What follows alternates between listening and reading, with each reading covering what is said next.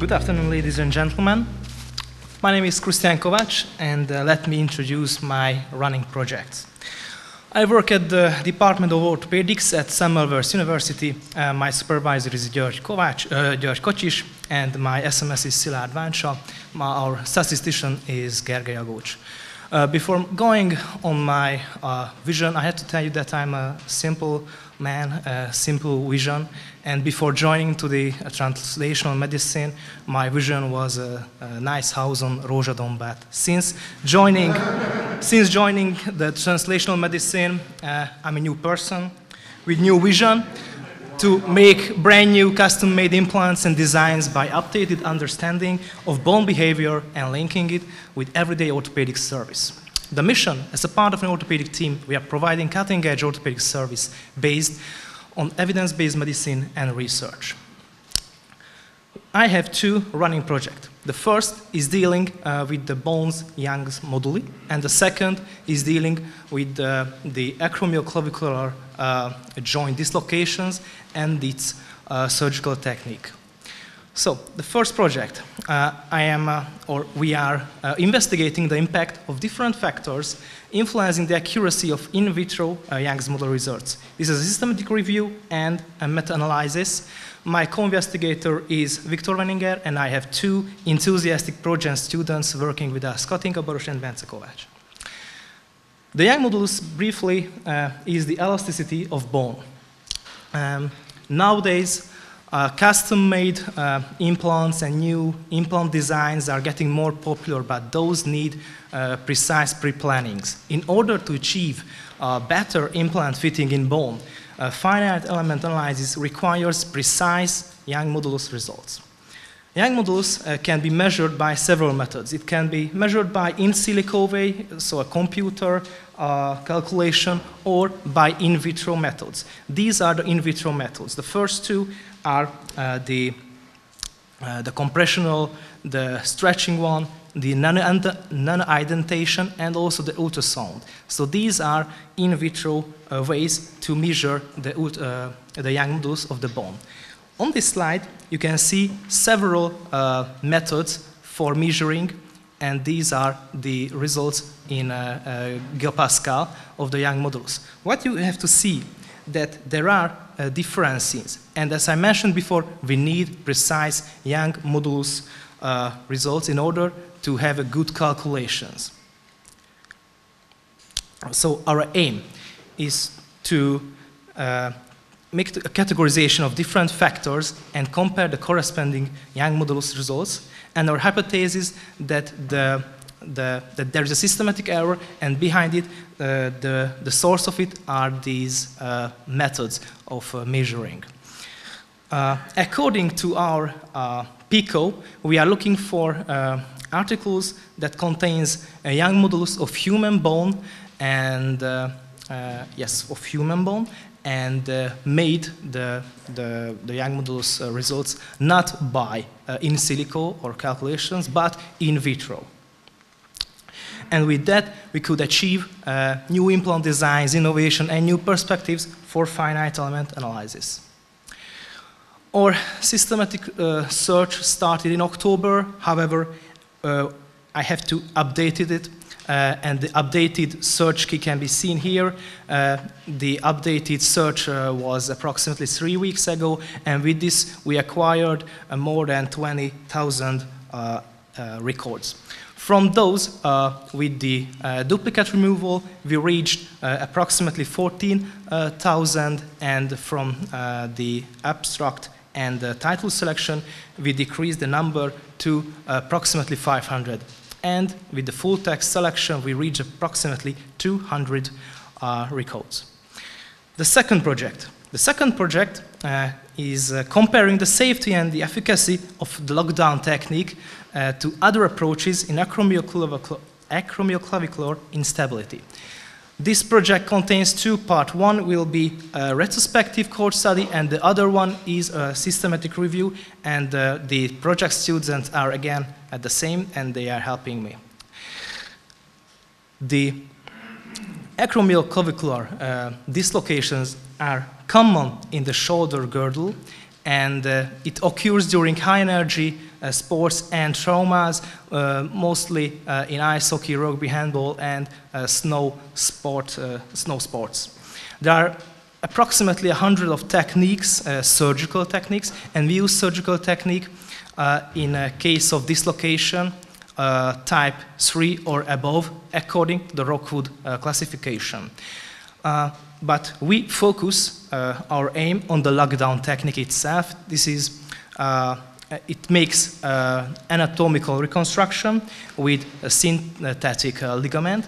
And on the picture, you can see type 3 dislocation of the left acromioclavicular joint according to the Rockwood classification. So our aim is to measure the efficacy of the lockdown technique, and our hypothesis that this technique is superior to the other techniques or approaches. With this, we believe that we can, improve the treatment of the AC instabilities. First, we have two parts. The one part is the systematic search. We conducted it not long ago. We made it in 5 big databases with these search keys. We acquired approximately 500 records, and with the duplicate removal, we could remove approximately 100 of records. And this is where we are right now with the systematic search part. But the other is a multi-centered retrospective course study. Our plan is to have approximately 45 patients from 3 centers, and this is our progress with this project, and we are just about to finish the permission of recap. So, all in all, the submission dates for the first project is the May of 2022 and the September of 2022. Thank you very much for your attention. I would like to quote I would like to mention 2 quotes because they are very close to me. The first one, because I think my strength also lies in my tenacity, and without that, I could not move away the mountains ahead of me, stone by stone. Thank you very much. You are a great audience, and I'm ready to hear your questions.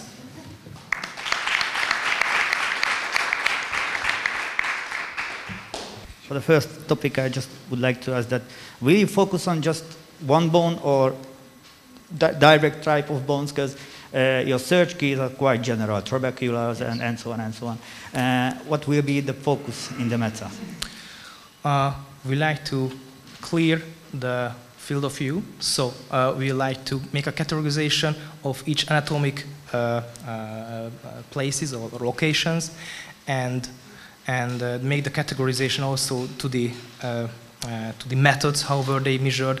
Were they dry? Were they wet? I mean these bone samples.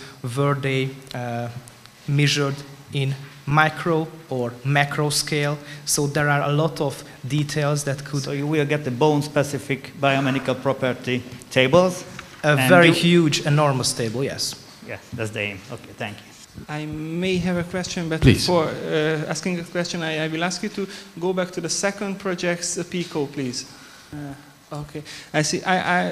It's not be a good question. I don't know right now, but the outcomes that you measure, these Oxford and Constant and AC's score, are they usually used in general practice? So these are the scores that you have to ask? Yes, when I made my preliminary search, I checked a lot of key articles with systematic reviews, and mostly these were the scores that they were measuring next to the visual analog pain scale. So yes, these were the ones that they were always checking, and mostly in the articles you can find these. Thank you for your answer. Can we go back to your first slide, maybe the second? I mean, just showing the Young modulus numbers. There are quite a bit of differences, I have to say. That now you say that they have systematic errors. Something. I mean, you use this term, I think.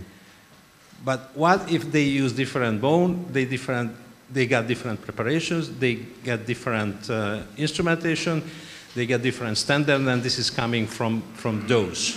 Or do you have a clue why is the difference? I mean, because error may not be the good word.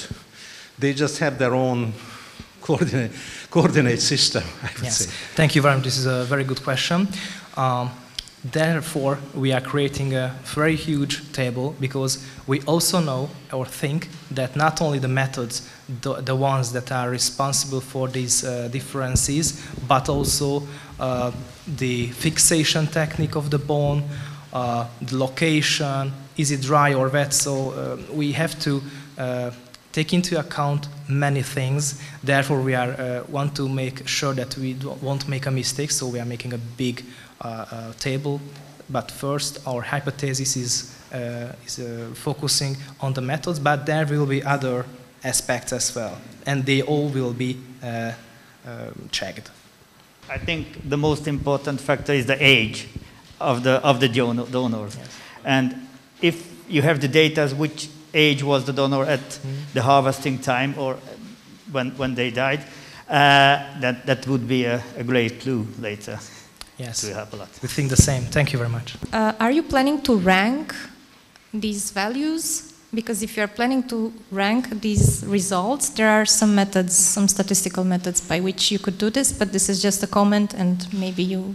I think that my biostatistician would be the best person to ask this question, but we were mentioning regression methods to measure the whole table, but I think the biostatistician would be. I mean, there are methods that could say that which one is the best. Or yes. Thanks.